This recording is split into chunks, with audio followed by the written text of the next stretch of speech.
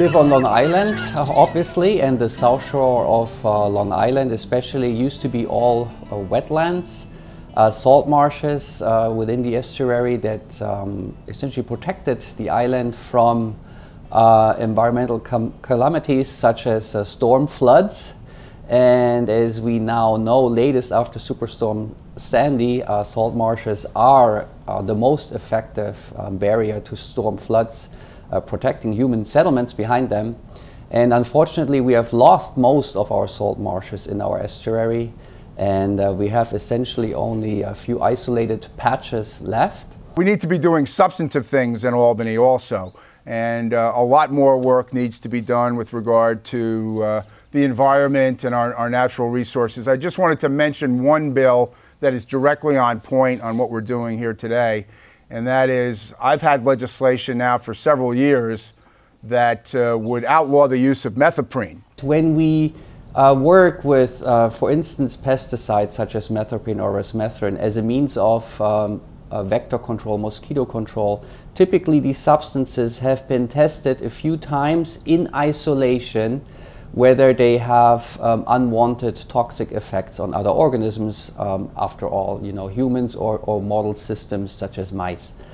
The problem is we bring out these substances into nature, and not only one, but many, and we do not understand at all how they may interact, right? And how this sort of combined insult on the communities may affect the various non-target organisms.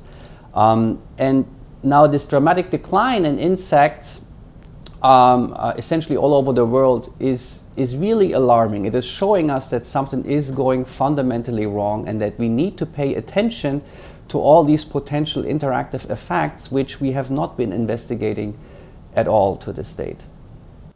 Methoprene is classified as an insect growth regulator. In basic terms, it destroys the larvae of insects. They're targeting mosquitoes, of course, but it being broad spectrum, it has collateral damages to both non-target insects and the world of crustaceans that occupy a salt marsh, for instance. Dragonflies, for instance, which are principal predators of mosquitoes, are also at risk. They undergo larval stages themselves. We're knocking out these populations of insects. So beyond the direct kill effect, when we eliminate basically the myriad of insect life in a salt marsh, it has serious implications. New York Times recently reported a story on the insect apocalypse associated with pesticide applications.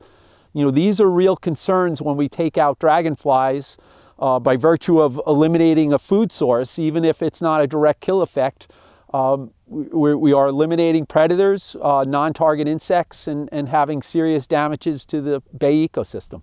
The county applies larvicides in the early portion of the onset of the warm weather season. Essentially, I believe May 1st is when they identify the application of larvicides. In particular, we're concerned about the wholesale application of methoprene, or trade names Alticid. This is classified as an insect growth regulator. Ultimately, it disrupts the development from larval stage to flying mosquitoes. It interferes with hormones that would allow for that, ultimately, that development and transition again from larval stage, pupae, into adult flying mosquitoes. The county sprays roughly 20,000 acres per season. And these applications are really following tidal cycles.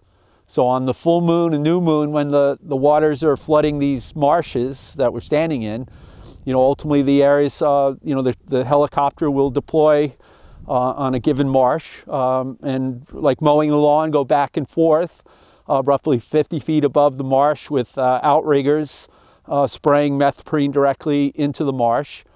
Its intent is to be sprayed into the waters, in shallow waters, have direct contact with the mosquito larvae. Humans start employing a blanket approach and spraying pesticides such as methoprene and resmethrin over the salt marshes. And not only mosquitoes are targeted, but essentially all organisms in the marshes, and they may be more or less susceptible to these. Now, all these organisms which have similar lifestyles, life histories as mosquitoes with, for instance, aquatic larval stages, are prone to be affected by the pesticides which are used as mosquito control, and for sure they are. Now, this means is that we also decimate the natural predators of mosquitoes and impact the natural functioning of these ecosystems, which we have been greatly underappreciating so far. I was working at the Kaler's Pond Audubon Center in Santa Mauritius, and when I was trained, I started surveying around that area for dragonflies. And one of the things which actually that I was thinking about, because we have some federal parks, and I was living in an area where they were spraying for mosquitoes, and I would hear the helicopters going over. But what I found out is the few federal parks that we had, I found out they're not allowed to spray in the federal parks. And one of them was the William Floyd Estate, and another one was over by Smith Point. And what I was doing was I was actually looking for dragonflies in William Floyd Estate, and I found some in there that I didn't find outside of the park. And some of them were some of the rarer species. And because my concern also was the chemicals being dropped on the coastline, because we do have some dragonflies that live all along the coast and the brackish water. And believe it or not, I didn't find as many dragonflies in those areas. And the dragonflies, they live in the water from 1 to 6 years. They only live out of the water for like 3 weeks. So if they're in the water for 6 years, they would be exposed to those chemicals being dropped on them year after year. And they probably wouldn't survive. And they do eat a lot of mosquito larvae. I was telling them earlier they should be dropping dragonfly larvae and not chemicals.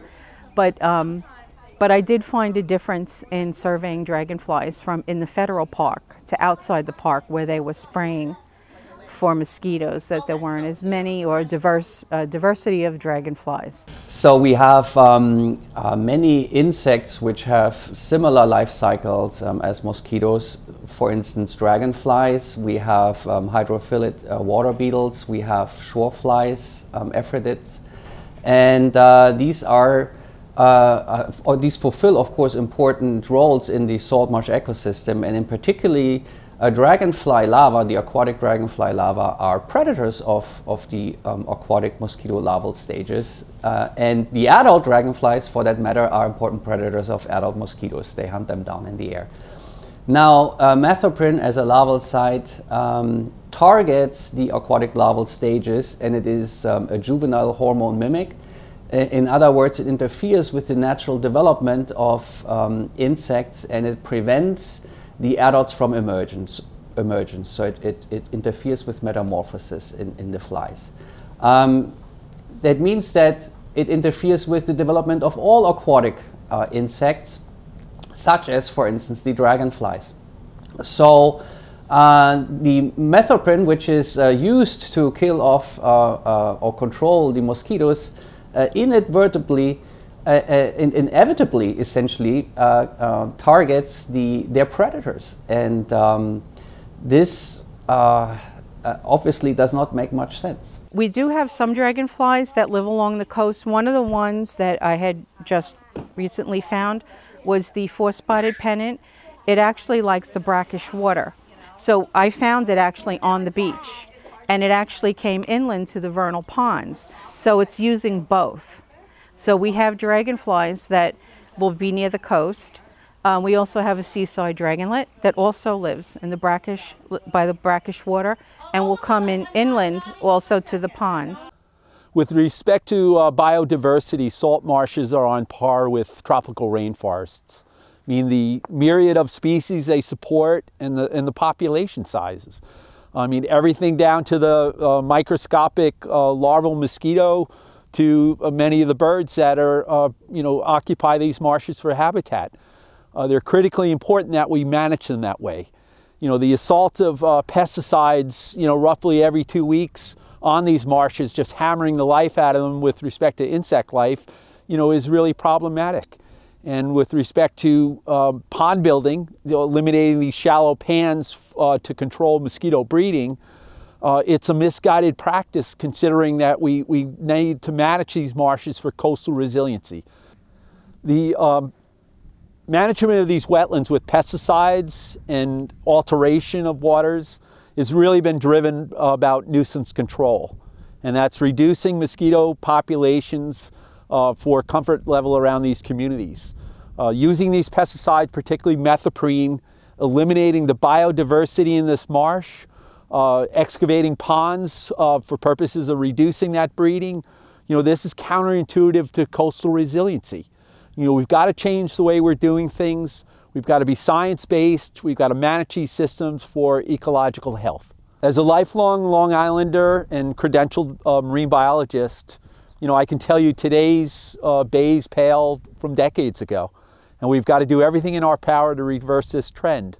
The use of Methoprene in killing the biodiversity in the salt marshes is having a significant impact, long-term impact. The degradation of these marshes for coastal resiliency, flood attenuation, these are serious matters that we need direct action today. Now, if we would like to have healthy coastal wetland systems which are able to function from a human perspective as efficient storm flood protectors, we need to have healthy wetlands. So we need to put in our efforts in understanding what promotes salt marsh ecosystem health, and necessarily this entails trying to limit our insults into these systems and to essentially control our use of insect control measures. By all means, I think we all agree, should there be some really nasty population explosion of mosquitoes or any insect of some sorts, yes, we should probably take some measures, but that does not mean that we should use a blanket approach and regardless of any perceived necessity spray these toxins over our marshes. As a lifelong waterman and former baykeeper, I know these waters. I've seen the degradation of them over the decades. Methoprene is a big part of it. We can't assault these wetlands with this pesticide week in and week out. We've got to start doing things differently. Cease and desist on the Methoprene applications for the benefit of marsh ecology and coastal resiliency.